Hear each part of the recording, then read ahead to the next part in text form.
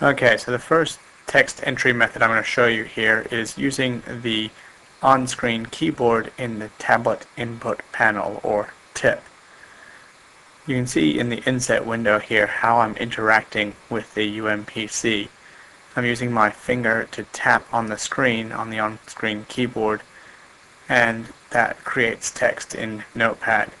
You can see it's fairly slow, but also quite accurate. So this is a very reliable method of text entry. It's great for passwords and the like.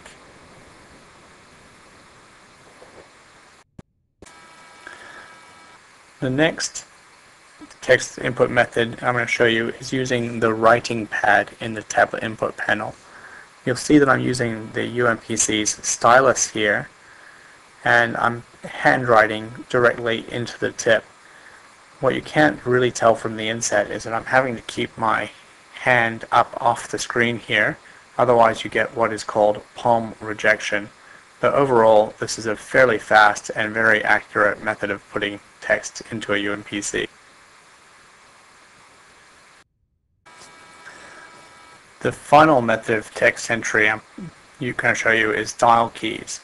So you notice I've tapped a little gray semicircle in the bottom corner to bring up these semicircular on-screen keyboards. And I'm going to use this by tapping on the screen with my thumbs.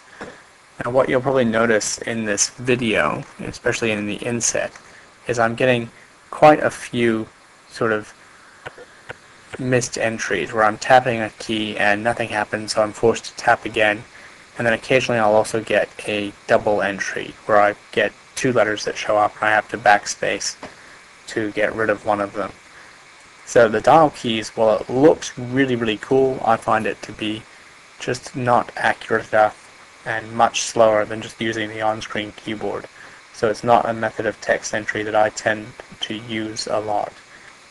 That said, it certainly does have some eye candy value. It looks impressive, and for very short pieces of text it can be useful.